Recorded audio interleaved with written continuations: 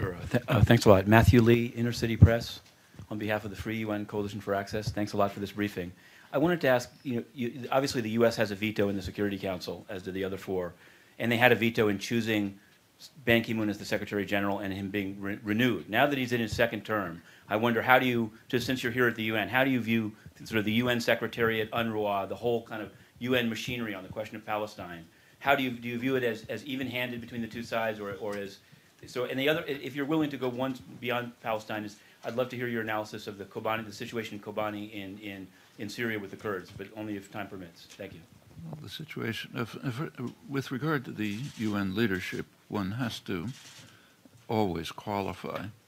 There's a certain range of options open to the UN leadership, but obviously the UN cannot proceed beyond the bounds permitted by the great powers. And in this particular case, Israel-Palestine, that means primarily the United States. The record of is overwhelming and very clear for almost 50 years.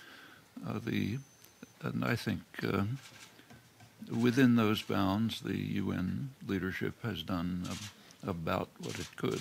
I mean, you can criticize this or that judgment, but the limits are fairly narrow. As I just mentioned, there was even a U.S. veto of a resolution endorsing official U.S. policy.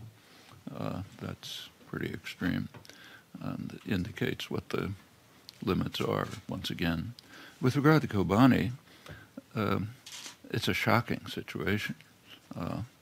This morning's newspaper, as you read, described a Turkish military operation against Kurds in Turkey, not against ISIS a couple of kilometers across the border, where they're in danger of being slaughtered.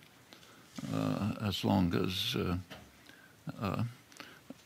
I think the UN, something should be done at the UN, at least in terms of a very strong resolution to call for a ceasefire.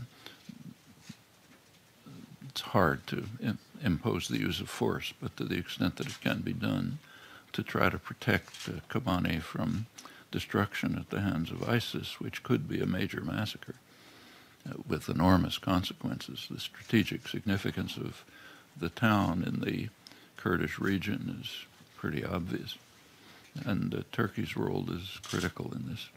If we could try to keep questions